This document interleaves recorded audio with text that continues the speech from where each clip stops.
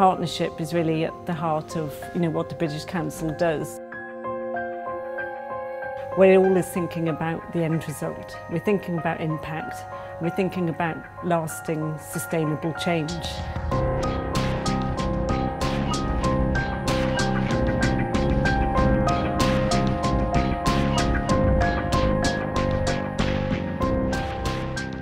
Without British Council involvement, we certainly wouldn't have been able to do what we're doing now in China. It means that we can get the best people qualified more quickly to support our product in that market. Any UK company that is looking to work in any international market should make the British Council their first port of call.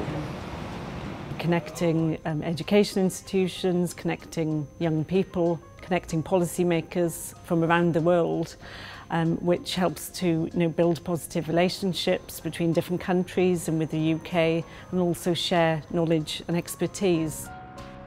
Ultimately, the mission and vision of a college should be about helping young people to get a job, or to keep a job, or indeed to get a better job. The whole studying abroad thing, I would never have thought about before, and definitely not Dubai.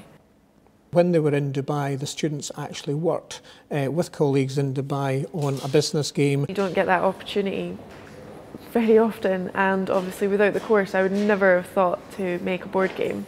Just never would have been anything I would have done. I think the biggest difference was their confidence when they returned. They just exuded confidence.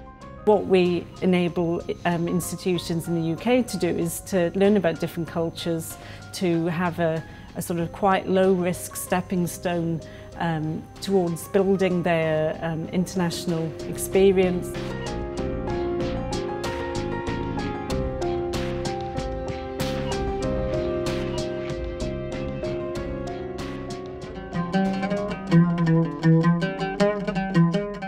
The banks are keen about bringing this international know-how here in Egypt, so we are keen about this.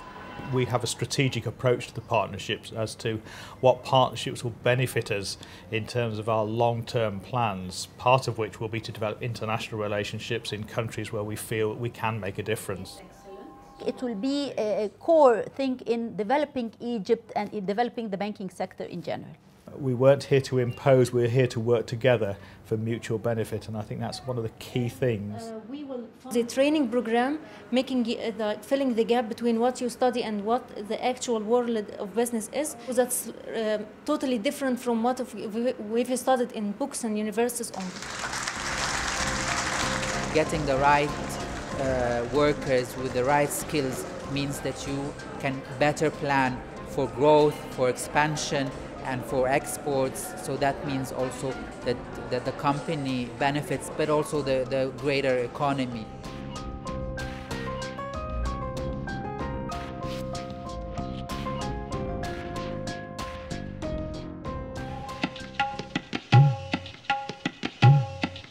Our program runs through two thematic areas. One is employer engagement and other is entrepreneurship.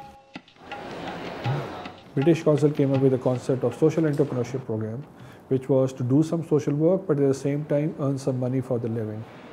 I, with my team members and colleagues, started a project with Hepatitis Diagnostic Center. When I won national competition, my confidence level was very high. Even to the rector of the university, he was so amazed and surprised with the ideas that the students had presented, and he said, Rashid, please just go ahead and institutionalize it. Without the involvement of British Council, we would never be able to reach out to the top decision makers, the stakeholders at the top. They were able to, open doors for us so that we can go and share our ideas and strengths. It went like this, from students to teachers, from teachers to the regional heads, to the senior policy makers, and finally at the policy level. The British Council support and technical assistance has played a very important role in creating awareness and sensitizing the need for the public sector to engage industry and the employers in the training systems. So if a young person has some good skills and is motivated, they're more likely to be able to make a positive contribution to society. we are opening the gates of the classrooms. We are helping them to come out of the building and go and do something concrete which can change their lives.